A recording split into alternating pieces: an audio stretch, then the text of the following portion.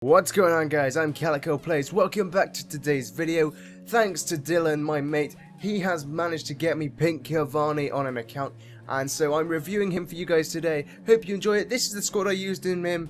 Before we get started, please drop a like and subscribe. And without further ado, let's get started.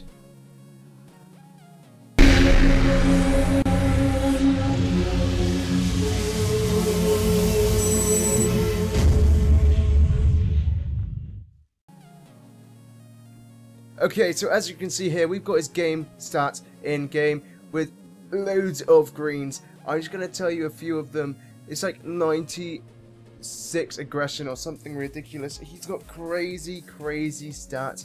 As you can see, most of them are dark green in the 90s or light greens just below 90. This guy is an absolute tank, and these stats say it all. Honestly, he is probably the best striker I've used on FIFA 16, and here's some gameplay. As you can see, he just takes a long shot and it's almost an absolute screamer. This is his heading, just outwits the goalkeeper so easily. This kid is amazing. Look at that for an attempt. It goes in and the crowd goes wild. Cavani is just too good for people on this game. Playing him alongside Lacazette is probably the best thing you can do. Two guys with pace, one guy with absolute immense stats. Just fantastic. Look at him. He's celebrating that goal like it was his first. It is just amazing. The way he runs is getting into those positions, and look at this. He can score from pretty much anywhere on the pitch, whether it's a header or a long shot with his boots.